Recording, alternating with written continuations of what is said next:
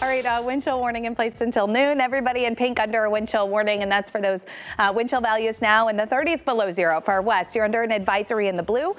By the way, when you drop the warning, you go under a wind chill advisory until 9 a.m. tomorrow morning. So we do stay cold still tomorrow morning, but it gets at least out of the warning territory. Right now, it's -10 in DeKalb. That's your actual air temp, not your wind chill. It's 4 below in the city at the lakefront and at O'Hare. -7 in McHenry, -8 in Aurora. It's 0 in Valparaiso. It's 5 below there in Morris and in Waukegan.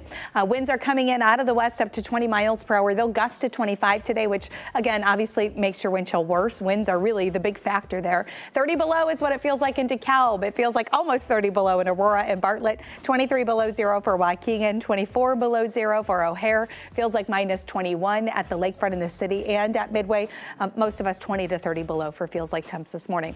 Clouds are clearing. You still have them lingering in Lake and Porter, Jasper, Newton counties. Otherwise, it's clear here this morning, and that obviously doesn't help.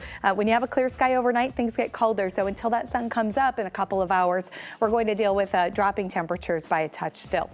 As we go through your day, mostly sunny. A few more clouds by your late day hours, and tomorrow does look to be mainly cloudy. A very slight snow shower or two possible tomorrow, more likely tomorrow night. Here's 9 p.m. on Wednesday night, and then overnight we start to spread in some snow. Right now it looks like I-80 south. Those are those overnight hours. Does look to linger through the morning commute on Thursday morning. Again, I-80 south especially, and you may pick up a couple of inches further south there. Otherwise, as we get into your Thursday night, primarily Friday into Saturday, we start to set up what looks like maybe some lake effect snow. Right now eyeing northwest Indiana. You can see how close that is to the Illinois side, so we'll see if we see a shift in that.